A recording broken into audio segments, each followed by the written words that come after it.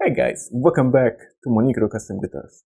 And this is my last episode about the LED fretboard. As you can see, the guitar is almost done, only strings remaining.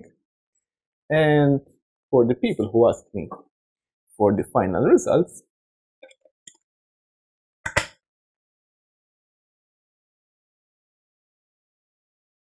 look at that. Isn't that nice? Now, this is not the final configurations for the LEDs. Now, when I say configuration, is just because that this guitar will be featuring 5 different configurations. And the 5 different configuration of LEDs will be kind of decided on which configuration of pickups you are. Let me explain that briefly. On this guitar, I have the Seymour Duncan Little 59 on the neck, which is a single coil size humbucker, and I have the Super Distortion at the bridge.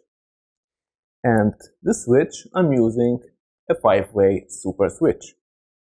Now, I'm using the super switch because it has 4 individual poles. I'm using one pole for the neck pickup, I'm using the other pole for the bridge pickup, and I'm using another pole for the grounding to split the coils, and the other pole I'm using it to send data to the Arduino in regarding the position of the switch. As you can see, the switch is in the middle position, and for now in the middle position I have this kind of fade in, fade out, kind of a rainbow color. If I go to the first position, you can see the color change to light green. In the second position, it's a blue color. Middle is the rainbow color. Fourth position is the kind of a purple color, and the last one, it's the pink color. And this is kind of a default scheme for now, but later we'll be adding different color schemes, even different movement of the LEDs, but that's something we're working on it. Functionality wise, we're still working on some issues because we're having some feedback with the LEDs and the pickups, so we're working on that to solve that issue. And when we solve that issue, we just need to put some strings on and ready for the photo shoot.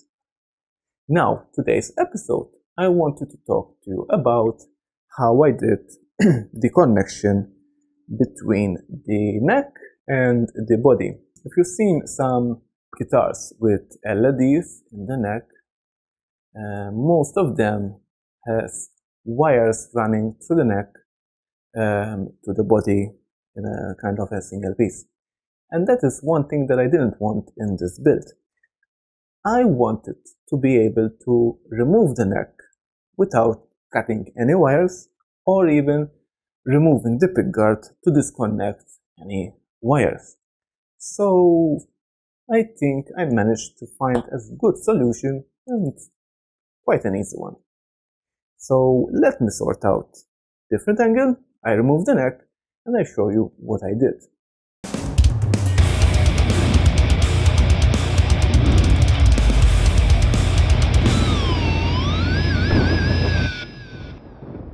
So this is the neck.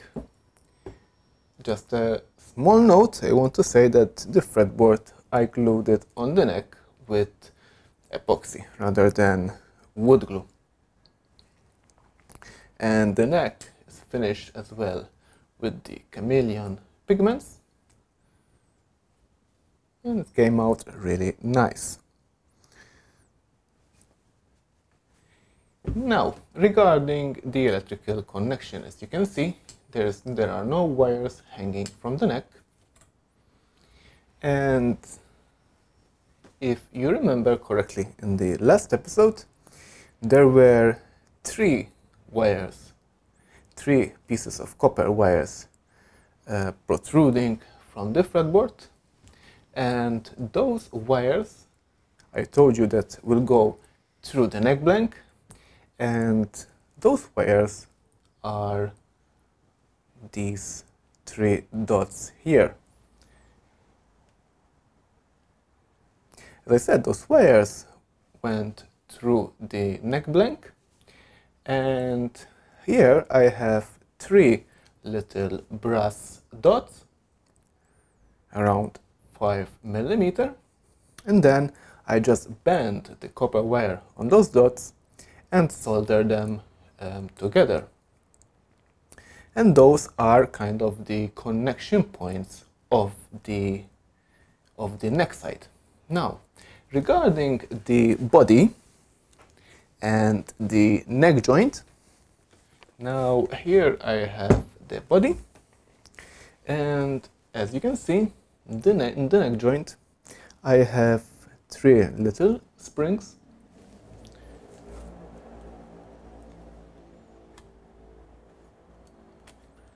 and with these springs I have 3 wires soldered to the springs, and they go through this little hole in the cavity.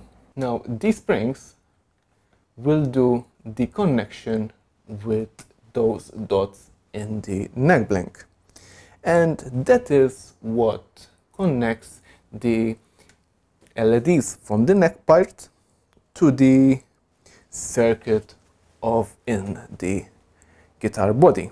And like this, it's very convenient to remove the neck for work done, for any kind of work, and I don't have to remove the pick guards to cut wires or remove connections, and like that it's much easier. In the intro you saw me putting a jack and turn everything on. In fact, I have a stereo jack here which is connected as a switch to turn on the Arduino. At the back here I have the battery pack and the Arduino, and this little hole here there are indication lights on how much charge the power bank has.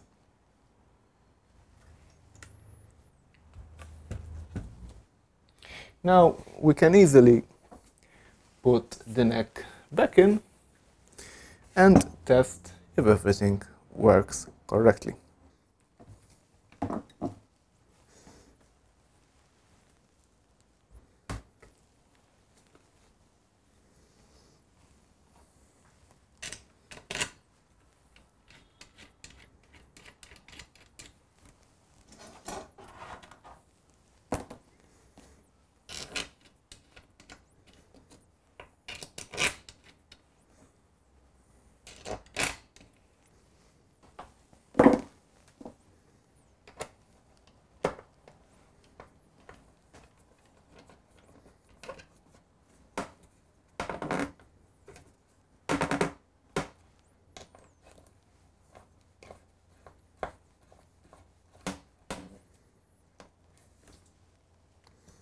If you follow me from some time, you know that I like to use metric 6 Allen bolts for my neck joint instead of wooden screws.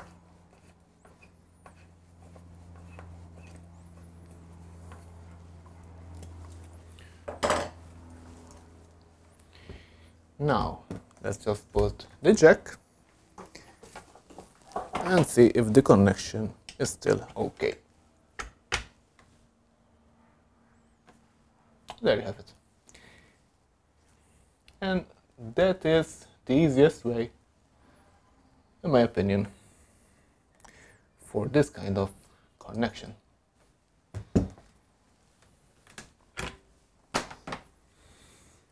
Okay guys, so that's it for today. I hope you liked it, enjoyed it, and learned something from it. If you have any questions, please leave them down in the comment section down below. I'll do my best to answer them for you.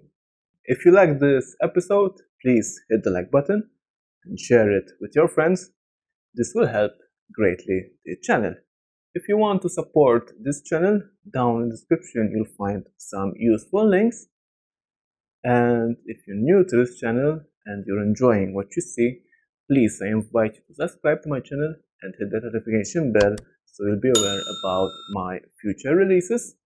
I'll do guitar building and CNC related content. And to the new subscribers and to the old ones, take care and goodbye.